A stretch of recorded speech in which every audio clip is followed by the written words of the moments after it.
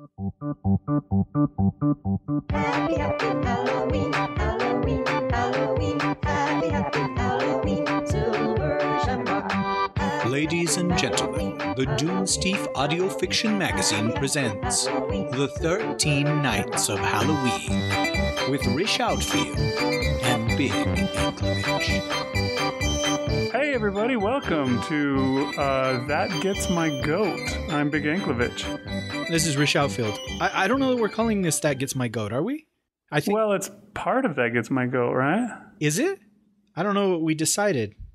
I thought it was too cool for That Gets My Goat. You're too cool for That Gets My Goat. No? Okay.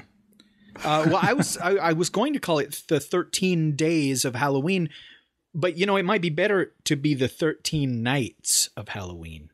Ooh. Because you and I haven't recorded during the day in at least a year, and it gets dark in October, and you know the Kardashians come out of their crypts at night. You know, it's a scarier time.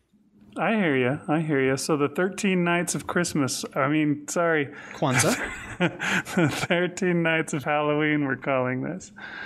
Okay, so this is like a Dupo Remo kind of a thing where it's on That Gets My Goat, but it's separate from That Gets My Goat. We are having an experiment here just to see if people find it fun and interesting. A episode for the 13 days leading up to and of Halloween. Yeah, and because we're doing them right now, we have no idea of whether the experiment works or not, or whether people liked it or not. Oh, they hated it. We have the idea already. Yeah? Yeah, it's pretty standard. Well, why are we wasting our time then? As a matter of fact, a hate letter just popped up in the email. Here, let me read it to you. It says, "Dear Dunesteef guys, Okay. I realize you haven't actually recorded the 13 Days of Halloween yet, but I already hate it. You guys suck. You suck big, Harry Wong." Hey, Harry Wong was the valedictorian of my high school class, and he... Yeah, apparently we won't go there. Yeah, so there you go. It's off to a good start. Oh, boy. Yeah, okay, so what we're going to do is we're going to talk about some topics, some fear-inducing topics, some frightening topics perhaps. We're going to try and discuss some things that make you scared or make you creeped out or whatever. I don't know, maybe one of the topics will be more scary stuff in literature or film or... Yeah. I don't know. Just as long as it's in keeping with the Halloween spirit, I think. So that's pretty broad. Yeah, 13 Halloween-related topics. So to start with, I was going to tell you a story. It happened to me just the other day. I was driving home from the gas station. Now, at my house, I live on this road, and it's a road divided. There's the two sides. There's east and west of my road, okay? Now, I don't know why they did this, but my road, it starts out way over on the other side where it was where they first started developing the neighborhood, and it goes along and it goes up to a certain point, and then it just stops. And it becomes a dirt road, and then you go over the dirt road for a little while, and then it starts back up, and then you're on the other half, and that's where I live, is on that other half of the road. So a lot of the stuff in town is all closest to me if I go that dirt road, because you just take that dirt road and I can get right to the gas station and the big park where all the soccer games are at and all that kind of stuff. So I go over this road quite a lot, which probably... hell on the bottom of my car. Probably all the oil leaks and so forth that I get come from that. But that's beside the point. I went to the gas station. I was driving back from the gas station over this dirt road, and it's, desertous mountains on either side of me. I'm driving along, and I see this big black thing in the road. I get a little closer, and I notice this big black thing is moving. Get a little closer, and I see this big black thing that's crossing the road is a tarantula. Now, I was pretty excited about this. I've never seen a wild tarantula just out roaming about. At least not in North America. I did see it in South America one time, but You always see the domesticated tarantulas that have been, they're guarding junkyards. right. They're in pageants. The Paris Hiltons have them in their purses. Right, yeah, mostly the purse spiders. So, yeah, I saw this spider. It was in the road, and I thought, dude, this is awesome. It's this wild tarantula. I gotta take this home and show it to my kids. And so I hopped out of the car, and I was looking around trying to find something that I could catch this tarantula with, so I could transport it home with me, because I wasn't just going to pick the dang thing up. I don't know. I've heard that tarantulas will not bite a person or do not bite people or cannot bite people. I'm not sure what exactly the deal is. I've heard that, but it doesn't help me to get over the fact that this is a gigantic spider that I have to pick up. So I looked around and I found somebody had discarded a Big Gulp cup. And so I grabbed that Big Gulp cup and I herded the spider into the Big Gulp cup, put it in my car, and drove it home to show to my family. My wife opened the door and saw it and screamed and said, "Don't you dare bring that thing any closer to the house than that." My kids, I was kind of sad. They were a little more timid than I'd hoped. I'd hoped they'd at least come close to it and look at it and get a good look at it. But I think they were all of the same mind as I was. They don't want to touch it. They don't want to pick it up because it's a scary spider. It's huge. It's like the size of your hand. And so grabbing a tarantula or picking or even getting close to it is just a little freaky. So they kind of looked at it, but they didn't get that close. I did get a little bit closer than they did. I got my camera out and I took some pictures, which were terrible. The flash overexposed all of them on me for some reason.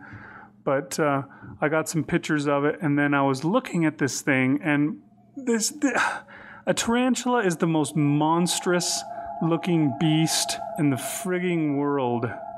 Now, that's me just making a statement. It's not necessarily a fact. Somebody could probably bring up a more monstrous beast to me, and maybe I'd agree with them, but I don't know. Well, Snooki from the Jersey Shore, I think, is a good runner-up. Yeah, probably runner-up. I think still, okay, I don't know if you've ever seen, have you seen you've seen a live tarantula. You've been within Sure. touching distance of one before, right? Yeah. Okay, so they have 8 legs, right? They do. Then they have, on the very front of them, they have these kind of feeler arm-looking things, or that maybe they're mandibles or whatever that they use to. So those, on top of that, other little arm kind of things. But then, I don't know if you've ever seen this, but they have these feeler arm thingies on their butt. Yes. Oh my gosh, I've never seen those before, but I'd set it down on my lawn, and the spider was crawling over the grass, and these little feelery arm things were reaching around, and I don't know what they're for. Do you have any idea what they're for? What they do? They're just evil. Maybe it's for egg laying. Maybe it's for mating. Maybe it's so that predators will go for the butt, thinking that's the head. Is that really going to help, though? I mean, maybe they. Well, it works for butterflies and stuff. They. Well, once they lose their butt, are they going to be able to continue living? They're tough creatures. I don't know. They can survive without a butt, but they can't survive without a head. Well, yeah, I guess there's more likelihood, at least, that they can survive without a butt than a head. But oh my gosh, these things that they had on them were so unbelievably creepy. And worse yet, after that, I had to herd the spider back into the Big Gulp cup to take it back up the hill and leave it up on the dirt road. And a Big Gulp cup is not very big, right? I mean, a tarantula is not going to have a good time fitting in a Big Gulp cup. When it gets down to the bottom of the cup, the base of a cup is probably the same size as just the body of the spider, not including the legs, right? So this spider goes down into the cup, and I set it there, and I set it next to me, and I swear that it had put all of its 8 legs out and was steadily climbing, scaling the cup. It's I remember when I was younger, we were at this one building where it had a hallway that was fairly small, and we thought it was cool to put our feet over onto one side on the wall and then our hands over onto the other side and scale up the wall like that. I think that's what the spider was trying to do, and he was going to get out and he was going to kill me. I don't know, man. Spiders don't like freak you out very much, do they? Tarantulas don't. I don't really have a spider phobia for some reason. I black widows are the only ones that really bother me. But yeah, I caught a tarantula and took it to school and gave it to my science class, and my science teacher put it on his necktie, and it just stood there, or what do you call it? It held on while he was teaching the class, and it wasn't until it moved that a couple people realized that he had a live tarantula on him. But yeah, I believe he said the same thing too, is they won't bite, and I don't think I was brave enough to let it crawl on me, but I don't shiver at the thought of them like you do. Okay, I think I found the name, what these things on their butt are. Okay. Let's see, they're called pedipalpi. That sounds like foot feel. Yeah, something like that. 2 6-segmented appendages connected to the thorax near the mouth, protruding on either. Maybe not. No, that can't be them, because that's not on the mouth and the thorax. It's on the freaking butt. Darn, I was wrong. Okay, I'll keep seeing if I can figure out what these things are. But anyways, so I thought it might be interesting, since I had a close encounter, if we could talk a little about spiders and maybe why they freak us out so much, why they induce so much fear and are used so well. Now, I was thinking, I remember one time I've seen a thing where they would talk about what spiders do to kill their prey. Then at the end of it, they said, so that's what a spider does. Sure is a good thing that spiders are as small as they are, isn't it? Just imagine what it would be like if they were the size of a horse. That idea, it's weird, because you would think that idea would make for really scary stuff. And I guess sometimes it could and sometimes it doesn't. I don't know, there's that movie, 8-Legged Freaks. Which you've seen? No, I haven't seen it. Actually, the film just looked too ridiculous to me for some reason. And that's the thing that I was just thinking, like, the idea of a spider the size of a horse or something like that should be absolutely terrifying, but instead it just seemed utterly ridiculous. It's scarier that a spider is small than a spider is huge. In a movie, you'd be more afraid of a small spider crawling on someone's bed than a giant spider crawling on someone's house. Something like that, yeah. Arachnophobia, that was a terrifying film. There's something about the spider, like you said, a small spider is scarier than a big spider because it can get in there unseen and do its damage. And it seems like scares in movies and even probably in books and stuff like that, they come from the anticipation of the bad thing happening. So when you see a little spider go crawling into somebody's bed sheets as they're, completely unaware, and they're just tossing and turning and they're rolling around, and the spider keeps coming closer to their arm, and then it crawls up their arm and they still toss and turn, and that little Brady Bunch sound effect it plays. Finally, something happens, or maybe nothing happens. Maybe they finally fling it and the spider flies off of their arm and goes out the window or something. But you get totally freaked out the whole time as you wait for what's going to happen with this little spider. I remember the part that scared me the most about arachnophobia is when the guy is at the football practice and the spider crawls inside of his helmet. And then he puts his helmet on and he runs out there to play, and then all of a sudden, blah, he just drops dead or whatever. Man, just that idea. We used to do that to people during football practice too. I remember doing that to somebody. I picked a weed from out of the grass, and then I went up behind this guy and I spun the weed really fast in his ear hole. And he freaked out. He ripped his helmet off really fast, and he's swatting at his ear. And he's like, there was a bee in my helmet, man. Thought it was pretty funny. But yeah, the idea of a gigantic spider doesn't seem as scary because it's just overwhelming odds maybe, or it's just there. You're walking along and then it just comes out and it eats you alive or whatever. Well, is it the fact that there are no giant spiders that makes that not scary to you? It could It could be. Like I did some reading about spiders just for fun, and it says that a single spider in your house will eat up to 2,000 bugs in a year. Wow. And I just thought, holy cow, how hungry must a spider be? So if you got a spider that's the size of a St. Bernard... How many St. Bernards would be eaten by it? Well, I was thinking of you and your children. But yes, let's take the high road and say St. Bernard. Yeah, 2,000 bugs? You know, that's kind of crazy, but that also makes me want to have spiders in my house.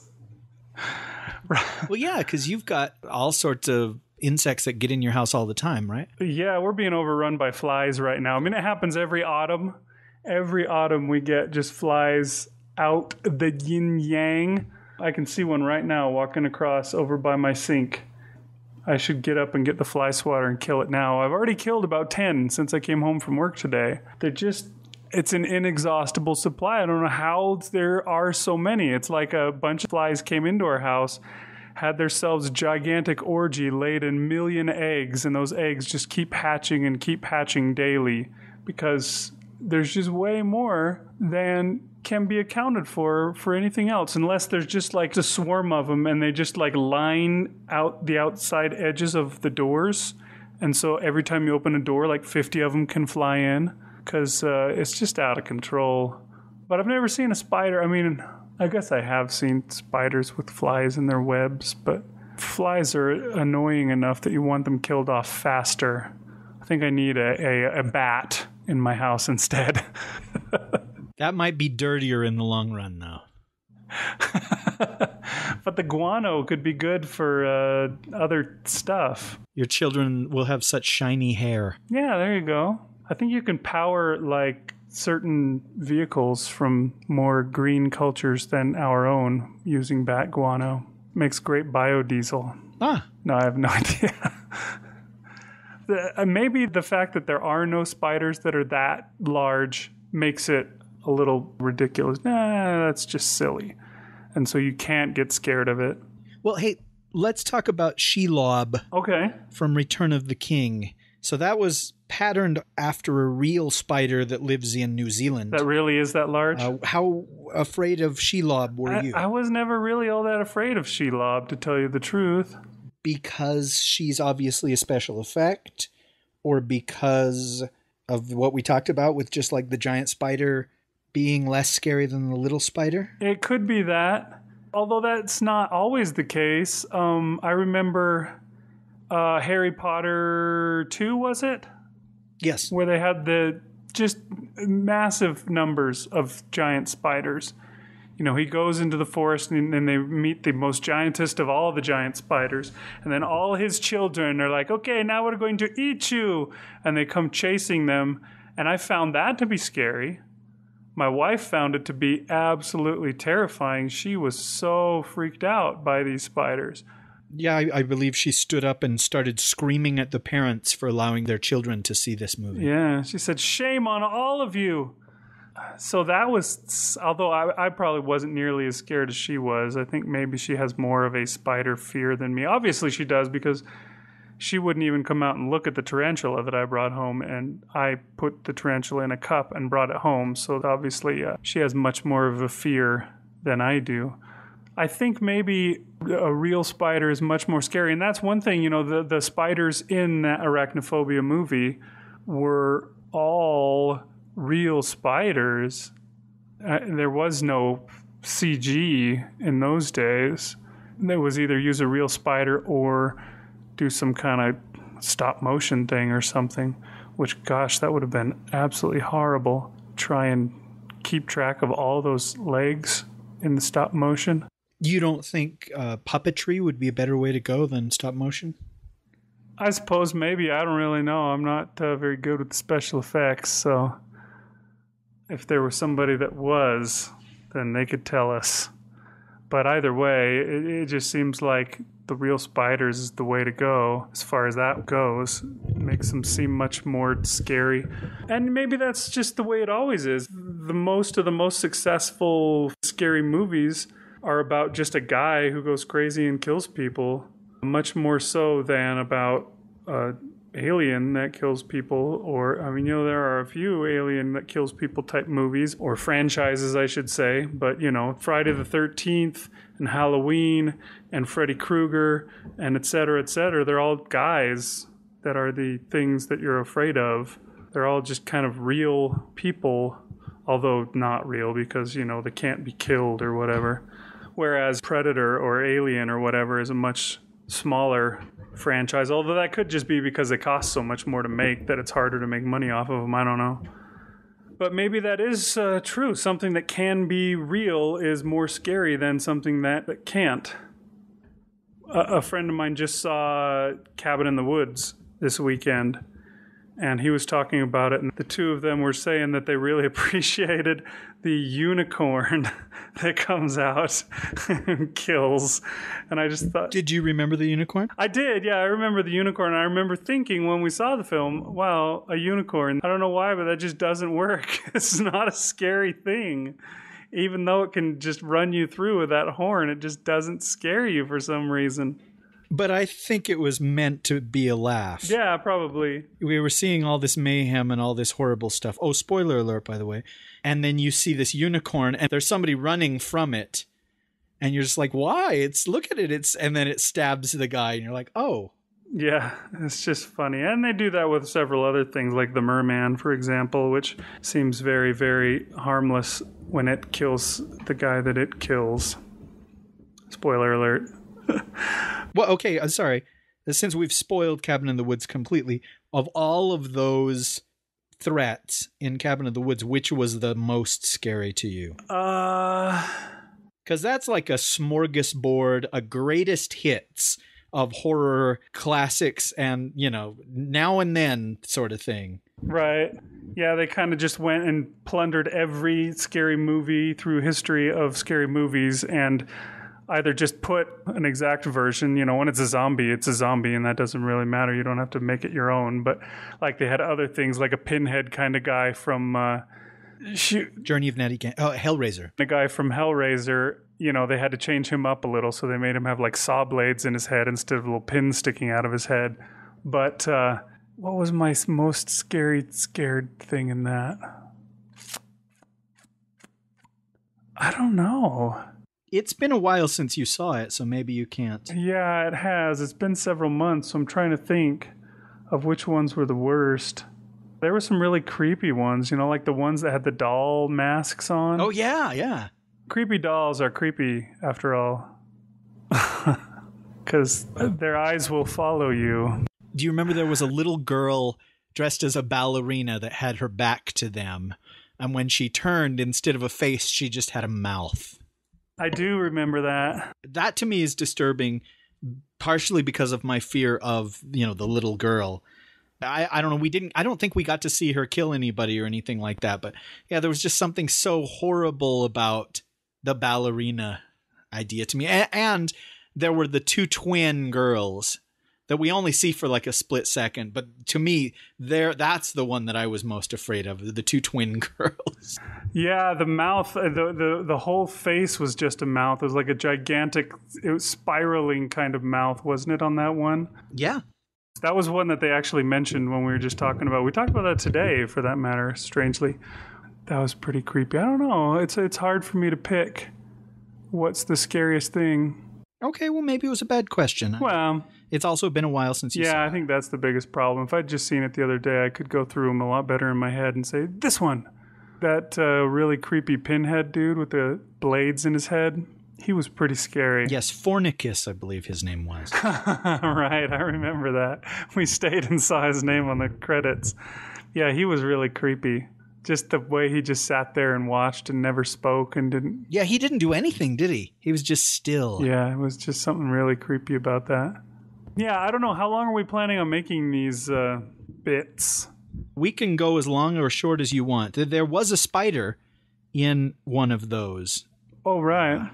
A great big tarantula, in fact. Yeah. And I believe Bradley Whitford kills the tarantula with like an Uzi. I know this because I saw it yesterday, so, just... You did? How about that? So... Do you not remember there being a spider? I do. I vaguely remember that. And I figured there had to be one too. I mean, how could there not be?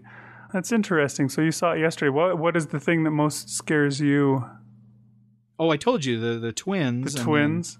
It's got to be the child thing for me then, because also, do you remember there's the backwoods hillbilly zombie torture family, which is the main antagonist, right, of the film, right? And they've got the little girl that wrote in the journal, and she's missing an arm, and yeah, just every time they showed her, there was something really ghastly and also kind of sad about that monster to me. And again, it goes back to my child phobia, I suppose, but that the three that were most scary to me were all children.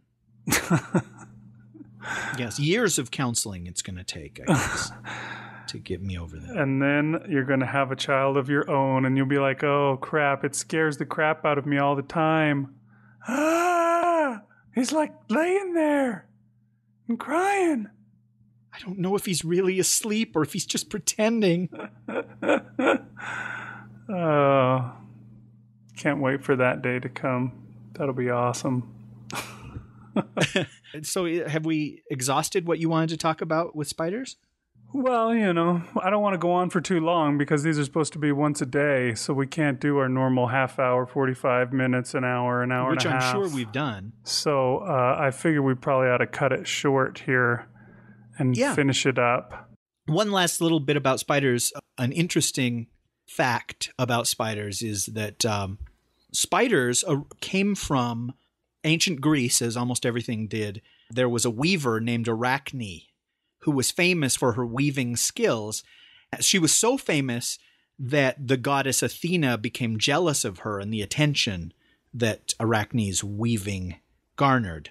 And as punishment, she turned her into a spider, the first spider. And so we still say arachnids to this day for the family of spiders that Athena brought us. So praise be to Athena if you like spiders. And, her blame is pretty obvious if you don't. Yeah, it's all Athena's fault. I should have guessed that. All right. Well, I guess that's it then. Hope you enjoyed this day of the 13 nights of Halloween. All right. Yes, and if you didn't enjoy it, there's more to come tomorrow. That's right. Maybe you'll enjoy that one. Don't just decide, hey, I didn't enjoy this, I won't listen anymore, because the next one might be the one that you enjoy. So keep listening. See you later, folks. All right, good night. Please, sir, that Gets My Goat is produced under a Creative Commons 3.0 license. But you're free to steal it.